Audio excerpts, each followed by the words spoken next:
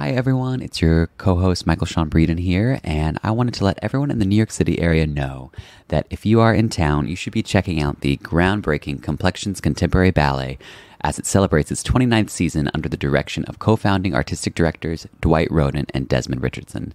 The program at the Joyce Theater includes works by Ricardo Amarante, Jen Freeman, and a company premiere of Justin Peck's The Dreamers, staged by yours truly. Additionally, a premiere by Complexion's principal choreographer Dwight Rhoden set to the raw acoustic music of U2 is sure to thrill audiences. So if you're around between November 14th and the 26th, please don't hesitate to book your tickets at joyce.org. I'm Rebecca King-Ferraro. And I'm Michael Sean Breeden, and you're listening to Conversations on Dance.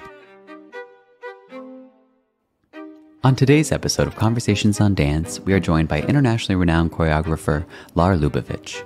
We talked to Lar about his late start in dance, the benefits of creating works on his own company, and the differences in the creative process for the dozens of commissions he received over decades, whether for the most respected ballet companies in the world, musical theater, or even ice dancing. If you're in the New York area, come celebrate Lar's career this December 3rd at the Guggenheim Works Process presentation, Lar Lubovitch at 80, Art of the Duet, which will feature duets Lar choreographed throughout his career. Tickets are available at guggenheim.org/initiatives/works-process.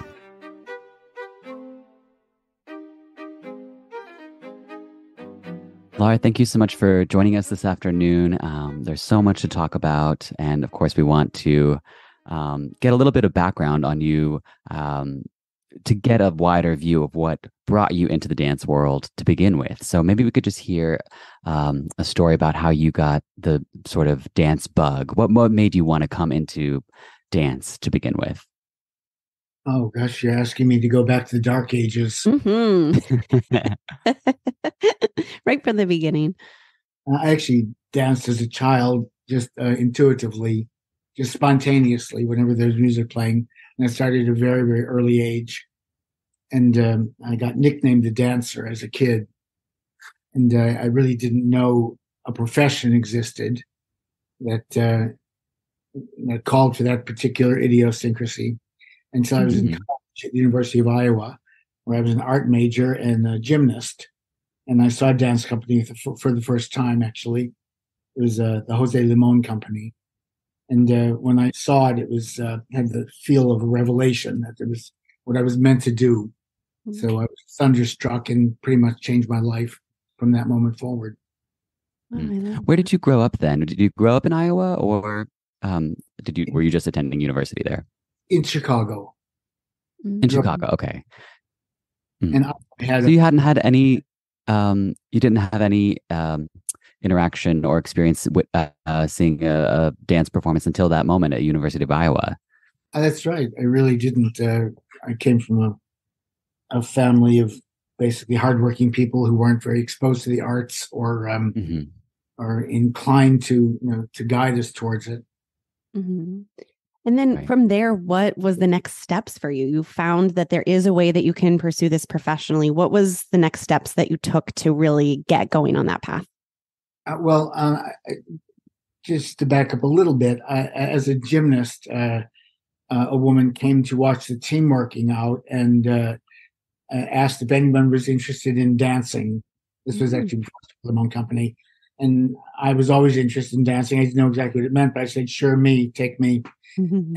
She actually was in modern dance, and she was teaching modern dance. And so I began working with her and realizing what dance was. And then she took me to see this performance. Oh. We went backstage after the performance of the Limon Company to ask what I could do, to pursue this. And I was advised to go to a summer dance program, which was at that time called the American Dance Festival in Connecticut College. It still exists to this time. It's a huge, important dance program in the summer in Durham, North Carolina now. But I did go there to find out more seriously what dance was. And from there, they told me I could audition in New York for the Juilliard School. And I'd been in college for 1 year, so I was interested in continuing my college education. Uh-huh. And so I auditioned with Juilliard and was accepted, and that began the serious part of being a real dancer. Mm-hmm.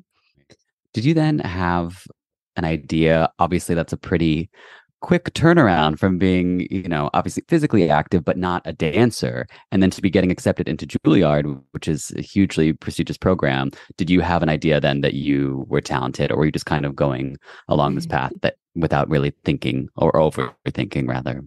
I don't think the word talented was in my mind. I wouldn't have known how to answer that question if it was asked. It was just something that I did, that I was clearly adept at and enjoyed on a very deep level. It was a very freeing thing, and so I just walked towards whatever path opened that took me there. But I didn't have any idea yet what talent meant or at what level I would be working.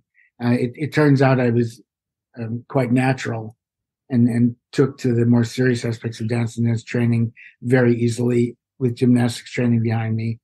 I was wondering how that kind of helped you once you got into formal training classes. I mean, there's people in there that are talking about the names of the steps that you aren't familiar with yet, that sort of thing, and the structure of class you're not familiar with. How did that background in gymnastics really help you to kind of catch yourself up to speed? Well, I was physically fit, right, and ready to attempt to do those things. And when I began dancing, I was just copying people around me. What they did, I did. It was all a process of discovery, really. I knew so little about it, which many years later I was grateful for, because I carried no preconceived notions into dance or choreography. So I was kind of free to invent in my own way without having been inflected upon by information. Interesting. I was choreographing from the time I was 3 or 4 years old. Right. When I saw a dance company the first time, what I realized is that I was a choreographer. And I decided I'd have to be a dancer for a number of years first to find out what that was, so that I could pursue choreography. But my intent right from the get-go was to choreograph. It was art and movement put together, art and gymnastics. I did best most. So it seemed very clear to me that was my destiny. We spoke about destiny when we were at that time. Right. I think that's super interesting that the way you pinpointed that the lack of preconceived notion about what choreography should be, or like your own judgments in that way, aided you in becoming a choreographer. Because I think my own background, I went to the School of American Ballet for years, and you have bouncing on a pedestal. So it actually, for me, it discouraged me from even, I was like, well, what do I have to offer? This is genius. So for you, for you, like you were kind of untethered to that sort of, I guess maybe self-judgment, So so you said you were making dances from the time you were 3 or 4 years old, but what were some of the first times that you had an opportunity to build work that maybe garnered you attention, or where you started to realize this was something you could do?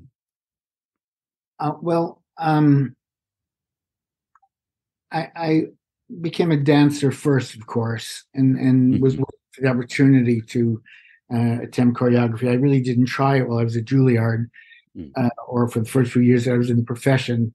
But then the hunger became strong. I was in a dance company, a very good dance company, very good dancers with really, really bad choreography to do, but a company full of extremely advanced artists. It was the Harkness Ballet. And doing all those bad dances, but watching all those great dancers turn it into something much better than it really was, gave me a real hunger for making dances. So it's when I was in the Harkness Ballet, which was in 1968. She was there from 1965. In 1968, I decided to take a leave of absence and present a concert, which is kind of the way people did it in those days. They just sort of debuted by creating something and opening the door and see who would come to see it. The dance world was much less stretched. It was much less broad world at that time, and the dance explosion had not happened yet. This was just a few years before it. So I did that. I got a theater and saved my money and put on 3 dances, and that launched it. And it received a great deal of attention right away. Had you gotten a chance to flex your choreographic muscles at Juilliard at all? Was that part of some of your curriculum there? As a student, yes. I had choreography class with Anthony Tudor, who to this time I consider my absolute most potent influences, and whose relationship to music and time and space is very much part of my own work. And I also had choreography classes with Anna Sokolow, who did very tortured, dramatic, character-driven work. So in classes with them, of course, we did studies and exercises. Mm-hmm. According to your bio, you took some classes with very iconic people at Juilliard. Martha Graham, you already mentioned Tudor and Limon. Tell us just a little bit what that was like, having all of these iconic, and when you're young too, I feel like sometimes you're not quite aware yet of maybe who these people are. Was that something you understood? What was this like at this time for you? In actual fact, my very first dance class ever was with Martha Graham. And I didn't know it. I didn't know who she was. I had no baggage whatsoever. As I said, I'd gone to this American Dance Festival on the advice of dancers that I had seen in Limon Company. And my very first class at 9 a.m., a woman in a black kimono walked in with sort of inky black hair and a very erect spine. And she said, and the whole class started doing these exercises, and I just sat in the back and copied them and got along. And I slowly found out as the summer progressed, with whom I was learning, and that it was Martha Graham. My second class was with Jose Limon, and after lunch, my third class was with Alvin Ailey. Oh my gosh! My first day and my first teachers, and that. As strange as that is, that's really what happened. It seems mythic now, but it actually went that way. That's bonkers. Wow. So was your level of fitness from being a gymnast enough to kind of get you through that? I'm thinking like those must have been 3 pretty brutal classes, and having like, this is my first day of dance and I just have 3 ballet or 3 dance classes that are, with these giants. But I mean, that would be hard on a body. Like we think about like dancers when you have a layoff and you come back, but you've been conditioning for your whole life, it still hurts. So for you, for your first day, having that many classes and with these giants of dance, were you physically adept at handling that? I was physically adept at copying and doing what I saw. And within very little time, my body ached in a way it had never ached before, and it actually hasn't stopped. Yeah, don't we know it? Yeah. That's good. No, accept a level of discomfort in exchange for doing what you believe in, and that's just part of the deal. Yeah. So how do you feel like, and this might be something that you could only answer like maybe a little bit later in your career, but I wonder how working with these giants influenced you and your choreography specifically, just having them near you, learning all these different techniques. And then, but also like Michael was, like you guys were talking about earlier, just being kind of untethered to anything specific when you started. Well, the first things I saw, of course, had the most impact. And in a little while after being there, it was a Martha Graham company. At the end of each week, a major dance company would perform. And Martha Graham was early on. And I realized with whom I was in the room. And one dance in particular moved me, incredibly Primitive Mysteries, which is a very early dance of hers, a very, very simple, very profoundly simple piece with a great emotional tension to it. It had a huge impact on me. And then everybody I saw, consequently, the Jose Limon Company, of course, again, and some other companies, budding companies, the Alvin Ailey Company. I saw one of the first performances of Revelations actually that summer. Wow. At the Dance Festival, and a few others. And of course, those had enormous impact. Oh, I bet. Right. Can you tell us a little bit about what these first dances, like when you put together your first concert, evening of dance, what kind of defined these works? What were you trying to say in your choreographic debut? I think I was saying, look at me, look at me. Well, it worked, apparently. I was accused by someone early on of having the ability to attract attention. And I mean accused because it was a veiled kind of sort of damning praise, this that this person said that to me, and it was that borderline. Was that it's a good little or bad? shady? Dig, yeah. Well, So from there, how did opportunities continue to build for you in that arena? Very quickly, I did that first concert. I did 3 dances. I didn't know what I was doing, but I mean, in the sense of really having any plan of action, that anything behind it, except just intuitively charging forward and making and making and making and seeing what came out. But I was immediately invited to create dances on other companies. 6 months later, I went to Israel to make a dance for the Backdoor Dance Company, which was a sister company, the Batsheva Dance Company. Uh-huh. And a month after that, I was in Lisbon, Portugal, doing a dance for the Gulbenkian Ballet. I had worked with the director of the company in the Harkness Ballet. He was a choreographer, and he came to see my concert and then invited me there. So things took off very quickly. Wow. Did you ever feel at that time like, how am I going to put out enough material? I always wonder that about choreographers. You have all these projects coming up, and were you ever worried, like, will I have enough inspiration? Will I have a way to create this much work? Well, of course. I mean, when you make something out of nothing, you start in a pretty dark place. There's no light on whatsoever. And the first idea is to create a little glow, and then you see the space and can begin to sort of build on that first idea. But of course, anybody who creates will tell you that fear is a very powerful energy, and it can either work against you or work for you, but it is just an energy. And if you can use it as a catalyst, it can be quite helpful. Oh, I love that. Right. Maybe could we hear a little bit about your personal process? So, like for instance, at this point you're getting so many commissions and things are moving pretty quickly. Do you have like a sort of catalog of music you want to choreograph to eventually, like that maybe you'll get to down the line? How do you decide where you're going to start, basically? Like let's say at that age when you get the commission in Portugal, where you're just like, oh, I've been thinking about this piece of music and I need X dancers, or how do you kind of negotiate what the piece is going to be like?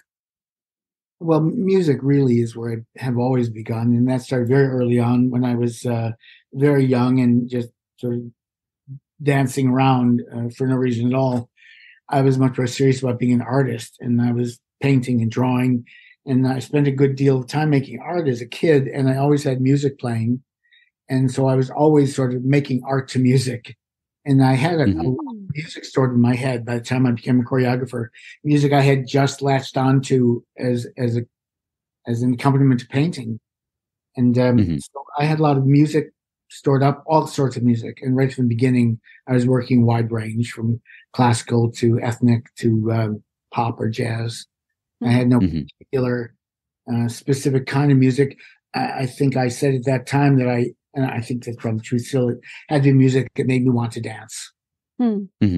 Now, kids these days can just discover music on Spotify or on their phones, and it's like really easy to kind of search through and find something. What was your process like for finding these things that you were listening to while you were painting? Was it just around the house? Did you go out and search for things? How did that come about for you?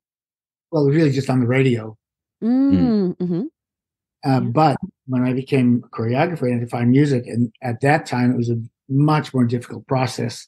What people have at their hands now is an incredible blessing, considering what we have to go through. I would hang out for hours at record stores listening to music, and there used to be little booths that they'd put you in, and you could request hearing music. And if I found a composer whose sound I liked, then I listened to as much of that composer's music as I could until I found one piece that seemed to capture my interest in its entirety. It's a different process, that's for sure. Absolutely. Yeah. So at what point did you feel like starting your own company was really the logical step for continuing your own artistic development? Well, I think that I felt at the beginning that the only way to find my real voice was to have my own company and to not work for other people. I had the opportunity to work for other people all the way along the way, but my heart was really in a group of dancers of my own choice who were there for the same reason, to develop work together.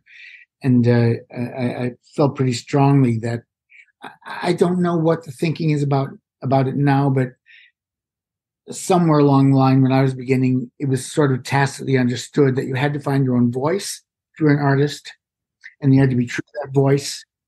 And so I was kind of dedicated to doing that right from the get-go. And I thought I could only do that if I had a group of dancers with me developing in the same tempo and in the same direction. I wonder how your choreography ended up being different working with your dancers that you knew very well, as opposed to the things that you were going out and doing with other companies as a guest.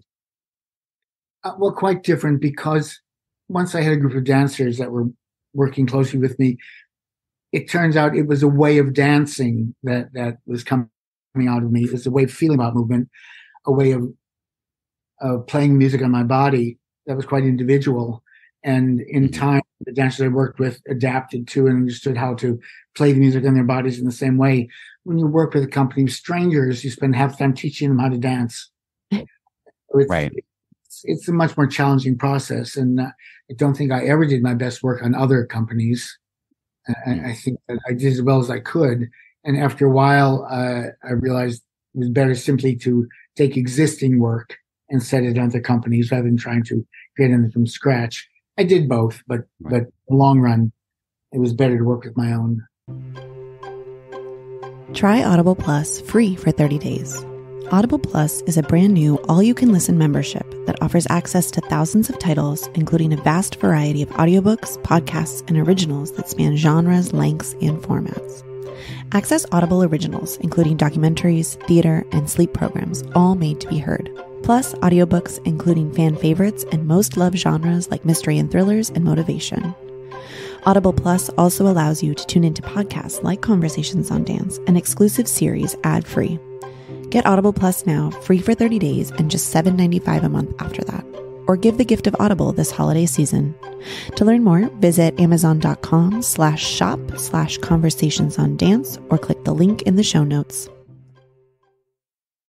Right. Yeah. Right. So from the first seed of an idea of, okay, I want to have my own company, what were the steps to get that into action? Well, I had dancer friends looking for places to dance. There weren't that many places to dance in. And there were a lot of young dancers that needed work. And we just sort of gravitated towards each other and became a company. Mm-hmm. They were all my own age, of a similar dance experience. I was always studying several modern and classical at the same time. Plus enjoying ethnic dance studies as well. And people who had similar interests, we sort of gravitated to each other and became a company. And then what about the learning curve there for just the admin stuff that has to be done, all the behind the scenes work, the fundraising, all of that? What was that like for you as well? Impossible. And I had no skill whatsoever in doing that, and no comfort at all could be found in those things. And so I was neglectful about those things. And then at some point I realized that other people can do that for you. Great. Yeah. I found people who would do that, on my behalf, and they became part of building the company as well. Right. But I've never been comfortable about that. And particularly the fundraising, I've always found it very humiliating to ask for money. Yeah, I understand. That would be the hardest part for me, for sure. Yeah. Oof. Yeah. Never want to do that. Never in a million years. But of course, it makes sense that you are in your element with your own dancers and developing and growing together. But just looking at your resume, you just certainly didn't shy away from working with other companies, and it's a very impressive list. New York City Ballet, American Ballet Theater, Royal Danish Ballet, Paris Opera, Stuttgart, Netherlands Dance Theater, Ailey. I mean, this is just kind of, I don't know anyone else who has your resume, actually. That's wildly impressive. So, what ways were you making it work with these dancers? I know you have to kind of like come up to speed with everyone and like get on the same page, and that is time consuming. But how did you find a groove that would work with these individual iconic companies? So little of it is a result of having thought it through. It's much more the willingness I dare say courage to put yourself in an impossible situation and see if you can manage it. And the tension, the pressure, the inspiration as well. Something has to happen, and the result of all that tension is there's a release, and the release becomes whatever dance is possible under those circumstances. Mm-hmm. But it's not a process that's thought through in any detailed or thorough way. I know it sounds disingenuous to say that I've never really known what I was doing, but I stand by that. Mm-hmm. Yeah. I put myself in a situation in which I have to act, and I accept the tension that goes with it and use the tension to find release. I'm curious how the style of the dancers dancing at different companies also influenced you. Just to use examples from that list that Michael read, New York City Ballet versus American Ballet Theater, they have different trainings. How did that inspire you, maybe like work with them? And how did that maybe change the outcome of what you created? Well, I certainly felt a need to move in their direction. I could never get them to dance this particular way that I had been concentrating on. And I was interested in seeing how it could look differently in their version than the one I had anticipated, and tried to be as generous as possible in allowing that to happen. Sometimes it's as much a way of dancing for dancers in other companies as a way of making a dance. You mentioned New York City Ballet, and they were used to Balanchine, and he had a way of making a dance, a certain process, and a certain look when that dance was finished. And working with those dancers with what they bring to the room, it becomes one feels compelled to try to work their way as well as to dance their way. So dances came out differently than they would have come out had I not been with them. I'm the best judge of whether they were the best dances. I've often felt they weren't, but no, I'm hard on myself. So. I wonder too, because then you mentioned that you kind of decided like maybe in the future when you got, when companies wanted to work with you, you wanted to bring existing works there. So what was that like? Would you send a repetitor on your behalf? Were you going to also coach? What did that start to look like once you started to shift into commissioning some of your current works? Yeah, I always went myself because I was very interested in wanting to be a part of it. And very selfish, actually, about the opportunities to go to different companies in foreign countries. And should do it. I wanted those experiences myself, insofar as my body was still able to do it. And then later, when I became less able physically, I started taking assistants with me. And now I do send 2 or 3 people to stage dances, and then I come in at the end to coach it.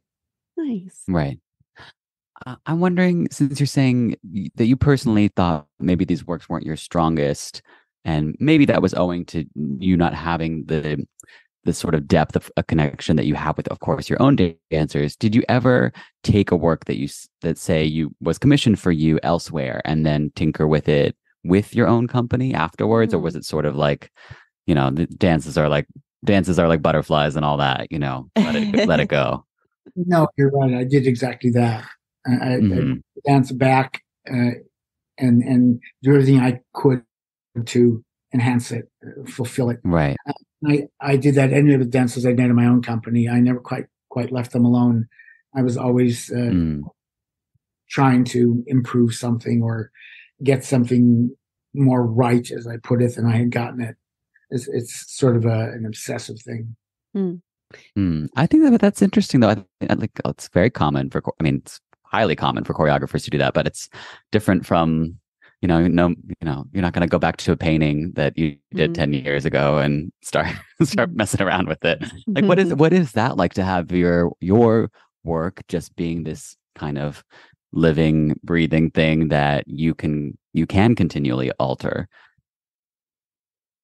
Well, dance is like that. It for better or for worse, it only exists when it's happening. It's totally amorphous. It has no finished shape. It has no final look because it'll be different every single time. You change one dancer, you change the size of the stage, a different lighting designer, what have you. It's going to be a somewhat altered experience each time. And so for better or worse, because as I say, it doesn't exist except when it's happening, which of course we all know very well. And so you have the freedom to keep shaping it, but not the ownership of a finished product. Right. Let's talk about your foray into musical theater that started with Into the Woods. Can you tell us a little bit about how that opportunity came about? The writer of Into the Woods, writer-director James Lapine, was a fan of dance, and he knew dance quite well, and he had seen a performance of mine at City Center, I believe, and they were casting about for a choreographer for the musical Into the Woods. And I simply got a phone call to meet with him one day, and that's how it began. Wow. What was that experience like for you then? I imagine you're so level-headed. I imagine that even going into something that is, a different world, that you're just very pragmatic about it. But there are highly different parameters in that sphere from, okay, you enter the studio with your own dancers and you can just create. So what was that like, kind of adjusting to this new world? In a way, very liberating because the buck didn't stop here. There was a director's vision, and job was to make a dance that he would make if he could make a dance. I love that. Gave a totally different motivation and drawing from a totally other source. And I love doing that. It was very liberating, not only because it was not my idea that had to be brought into fruition, but to go into someone else's head and find out their thinking and create for them about their work. I love doing it. I always have loved doing that. I feel like that's a very dancer answer, because then the director then gives you notes, right? And feedback on the choreography, which you probably never really get otherwise, right? It's like you say, you're the one in the front of the room, you're making the decisions. Absolutely. I mean, it's so opposite because, in fact, very early on, I would never let people critique my work. If I had showings and someone would say, "Can I tell you something?" I said, "No. No, thank you." I'd rather you didn't. This was all in the spirit of finding my voice, sticking my voice, bad or good, and not letting it be altered or shaped by opinions. Yeah. But totally different. And James Lapine is very particular, and to the point where he really didn't know what he wanted to see until he saw it. So I would have to do a dance sequence or movement sequence over and over and over till it struck a chord in his imagination. This is a kind of it's not off course, but I think it's a sweet story that's reminded me of talking about Into the Woods, reminded me of our close, a teacher of ours, Susie Pilar, is married to Chip Zion, who's the original baker.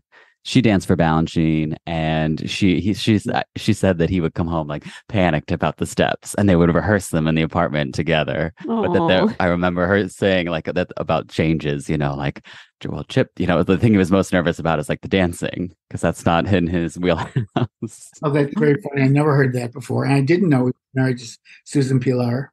Yeah. Oh, I love hearing that. It's so fun. I know when I saw that, I was like, "Oh, this is so fun! Such a nice connection." Chip's game. He would try it all. Yeah. It was dance, really. It was musical staging, which is a little different than dance, right? Because it's for non-dancers, but finding the way for them to move to illustrate the music that made them comfortable and also satisfied the needs of the director's vision. Right. Can we talk a little bit about your foray into choreographing for ice dancing? So it sounds like you're just game. Speaking of people being game, you are game. You're just trying to kind of experience all that there is, like, and just have another tool in your choreographic kit. And I think that's so brave and interesting. But what even inspired you to kind of delve into that? Looking back on it, and you speak of my resume, it all looks so strategic and so planned. But really much of it was so arbitrary, and we all have far less control than we think about how our lives go, even on a daily basis. And I really let it take me. And if somebody asked me to work, I worked. I almost never said no, because I was interested in stretching and testing and experiencing different things. And similarly to the way I got into the woods, John Curry, Olympic gold medalist in men's ice skating from Britain, had formed a ice skating dance company, and he was interested in stretching ice skating into a more artistic form. And he came and got me. He had seen my work, and he thought it looked as though it had a relationship to ice skating. And my work has been described as very curvaceous and lyrical, and that seemed to suit the other medium. And so John Curry asked me to make a piece for his company, and that started a series of ice pieces that I made for soloists, for Olympic skaters, as well as a couple of full-length ice dance specials for television. Wow. And so what was the learning curve like there? It's kind of like at the beginning for you, where you're just kind of seeing steps that are already in existence and then putting your own spin on it and not being tethered to anything specific. What was that like to that's just such a different art form? Well, the curious thing about ice skating is there are only about 7 or 8 steps. That's true. Yeah. Yeah. And almost anything you do is an invention on ice.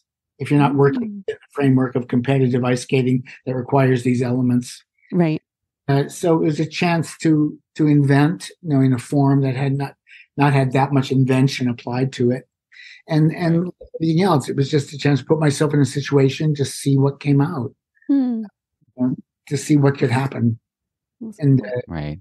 And also a chance to relieve myself of the rules of dance I had acquired up to that point, my own company, and the burden of having my own company and making dances for them, just to be in another world. Each time I ventured elsewhere, though, whether it was Broadway or ice skating, I was wound up so glad to be back in the dance world. There's something about dancers, unlike people in other professions, that is unique and rare. There's an innocence. There's a commonality. There's a shared devotion to something. I hate to say it's religious, and it isn't religious, but it almost has that kind of fervor. And there's a camaraderie. There's a goodness. So true. It's beautiful. Yeah. Yeah. I'm wondering if you could maybe just speak to I guess the arc of your choreographic career a little bit more. Just how you feel you have changed as an artist, and maybe what is also still fundamentally the same from that first concert that you put on. Well, I've acquired technique. I acquired a lot of information about making a dance according to my own way of making a dance, so that when in later times, when I would make a dance, I had information in advance, more or less about how to go about it. It wasn't as deeply stabbing in the dark as it was at the beginning, but I always tried to dispel that information so that I could start from zero. There's a quality of not knowing, which is a broader state of mind than knowing. I know a few things. I know a number of things, but what I don't know is much, much broader. So I always try to get into this I don't know how mind, even though it's a trick, so that I can dispense with all that acquired information and start from zero. Let's talk about the upcoming performances for Works in Process on December 3rd, where there will be a series of duets in honor of your 80th birthday. Tell us a little bit about what this program will be like and how you both chose what duets will be shown and the dancers who will be involved. Well, it turns out that I have been very adept at making duets. Again, it wasn't by intent, but it just, as a result of what I've done, a great many duets have arisen. And I enjoy doing duets. I like the parameters of 4 arms, 4 legs, and everything you can do with it, and torsos. Group work is the most difficult, the most challenging, the most threatening. But 2 people in a room together, you can really focus three minds in on something very special. And duets, anyway, in the history of dance, it's almost always the duet that centers the moment of a dance. When everyone else leaves the stage and two people are left and they're about to make a statement together, it really captures the attention, the imagination of everyone in the audience. There's something about uniting two souls that everybody in their heart of hearts wants to see happen. It speaks to everyone's journey in life when those two people come together to make a statement as one. And it turns out I made a lot of duets. Mm-hmm. So when the Works Process directors, Duke Dang and Carolyn Cronson, approached me to the program, I suggested a duet program because there seemed to be a lot of dancers around who knew duets of mine. It seemed available, having done so many. Well, and it's maybe a fun way to get lots of dancers involved, right? There's many coming and from different places, as we understand, correct? Yes. We have two dancers from New York City Ballet that I've been working with, Adrian Danzig-Waring and Joseph Gordon, two spectacular dancers that I've choreographed a dance on. That was at Fall for Dance 2 seasons ago. And dancers from my own company, a dancer from San Francisco Ballet, Juan Tan, a very wonderful, magical dancer, dancing principal of the Joffrey Ballet, doing a duet from Othello, which was a big piece I did for American Ballet Theater, and two dancers from Hubbard Street Dance Chicago, learning a dance that I had done in that company some years ago, and a couple of dancers from Dallas, Texas, with the company I work with currently, called Bruce Wood Dance, an offshoot company made by a dancer who worked with me for many years. Great. How do you select repertoire though? Like even I guess it goes back to your first concert as well. Like how do you find balance within a program when you are selecting your own works to show an array of your own talents, of course, but also to give the audience like a sort of arc for an evening? I actually base it on the music. And you're quite right. There is an arc that's being sought and constructed. And for me, that arc really concerns the music and how to make each piece take us on the next step of the journey. And each music will elicit a different physical response. So just by dint of music being different, the dance will also be different. Right. I imagine that this evening is going to be very special for you to have all these dancers come together. What does it mean to have this program as a part of Works in Process? It's humbling.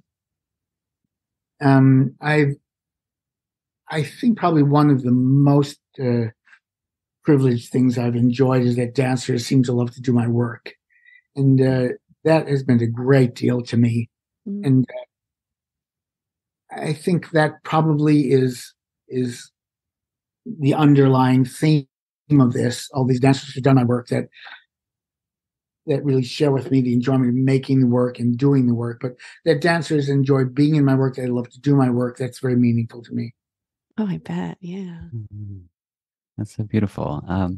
So obviously you always stay busy. What's next in the pipeline for you? Well, I'm choreographing much less, and trying to choreograph only where there's an opportunity to do something I really want to do or that I haven't done. I'm teaching much more. I'm at the University of California in Irvine with a very fancy title as distinguished professor. And great. I'm there for several weeks at a time each year, not full time, and staging my dances for the students as well. And then choreographing as the opportunities arise. I don't think ideas shifted that much. That if anybody asks me, pretty much I'll do it. You're always game. Yes. Well, thank you so much for joining us today. It was so wonderful to chat with you, and we hope that everyone will come out to see that great program for Works in Process. So thank you so much. Thank you. Thank you, Lar.